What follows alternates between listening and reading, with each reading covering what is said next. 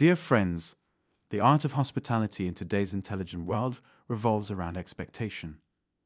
Hospitality management jobs of all kinds are foundational to creating the entire guest experience.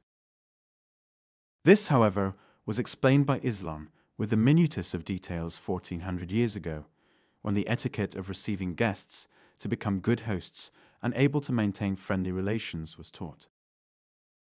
The mealtime manners stated by the Prophet can be regarded as a complete book describing the rules of hospitality for both the host and the guest. Engage in small talk about good things and do not eat in complete silence. Extend and offer items to the guest, instead of making them reach for something or request it. Do not stare at them while eating and let them eat comfortably. Serve the food promptly and serve the best of what one has. For the guest, eat what has been offered to you, eat what is directly in front of you, not criticize what you have been served, and pray for the host.